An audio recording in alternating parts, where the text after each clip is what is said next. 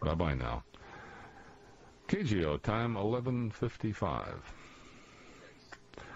And I guess we have no more breaks. What's the matter with me there? Well, we have the most important thing. We have you here. Chris in Oakland, you're on KGO. Bill, a few moments ago you made a statement. I'm paraphrasing you. Essentially, you said, or implied, you said that the working class is not replenishing its population.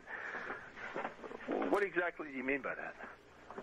Well, I meant just that. The people who are working and not on government retirement or government welfare or government subsistence or assistance, the younger people, the younger population is not being replaced in this country.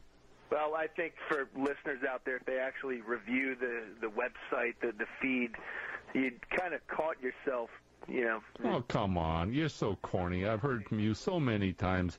You just sit and whine and grouse. Tell me what you don't like. Don't beat around the bush. What is it? Working classes are having very large families right now in this country. I would say there's quite a few of them that... There are? Have you looked at the demographics? Have you looked at the demographics, the actual numbers, instead of just rolling your mouth off? Huh? I don't think the data would bear it Well, out. you don't think because you don't know. Go take a look at the data, wise guy. Well, take a look at the data, wise guy. Take a look at the data for the United States and Japan, Germany, Netherlands, Australia. Why do you think they're trying to pay families to have more children in Australia, huh? Well, I don't think the data would affirm your point. Yeah, well, you don't think because you don't know, because you are your tippling, babbling idiot sitting at the end of a bar over in Oakland, aren't you? I'm so sick and tired of you. I'll talk to you, but I want the public to know who you are. Southeast Asia. There isn't anything you've ever heard that you didn't have some wiseacre comment on, and you don't do anything. You want the public to know who I am? Yeah.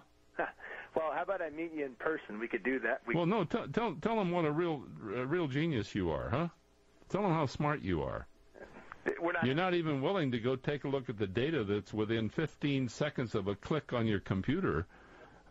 Go take a look at the Census Bureau, wise guy. Come on.